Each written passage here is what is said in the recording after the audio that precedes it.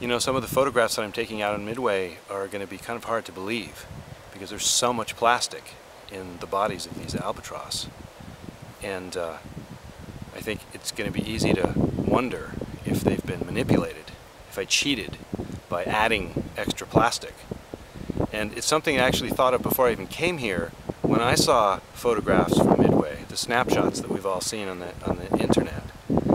And I couldn't help but wonder if the person who took one of those photographs might not have added a little plastic just to make a point.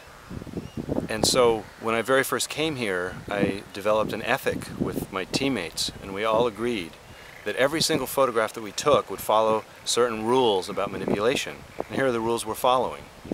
First of all, there's no plastic that's been added to any photograph.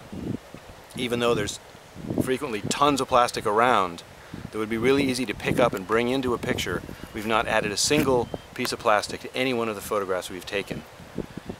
And the other thing that we do is that we don't arrange the plastic in the photographs at all. There's no moving around of plastic.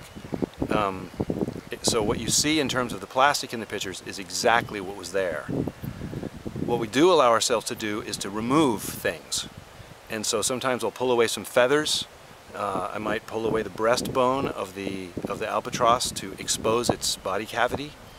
And I might pull away some plants, because sometimes grass grows right up through, or there might be a branch that's right over the top of the whole scene.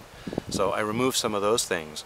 But otherwise, the photographs that you see are, what I'm trying to do is to use photography in its traditional way of actually showing what was there. So these, in that sense, the subjects of the photographs, which is the plastic in the albatross, are not manipulated in any way.